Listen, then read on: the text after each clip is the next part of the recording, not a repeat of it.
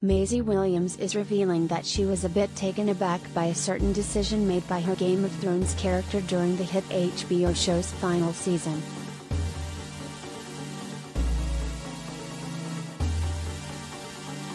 Williams, who starred as Arya Stark on the Emmy-winning series' 8th season run, told Teen Vogue in a video interview posted online on Tuesday that, until a sex scene with Gendry Baratheon, as played by Joe Dempsey, she assumed her character identified as queer. In the season 8 episode, entitled A Knight of the Seven Kingdoms, which aired in April 2019, Arya and Gendry get intimate while anticipating the Battle of Winterfell.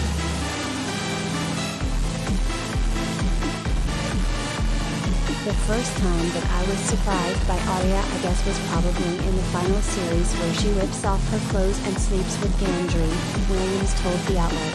I thought that Arya was queer, you know? So, yeah. That was a surprise.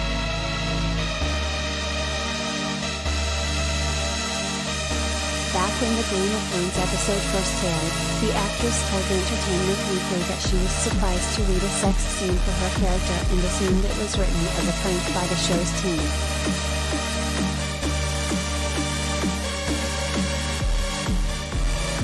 I got to the read-through and I'm reading the scene and thought, oh, we're actually going to do this. When do I shoot this? I need to go to the gym. A whole list of things, she said at the time.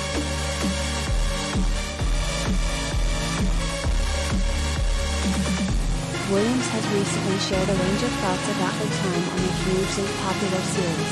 In April, she told British GQ that she recalled having complicated feelings about her character.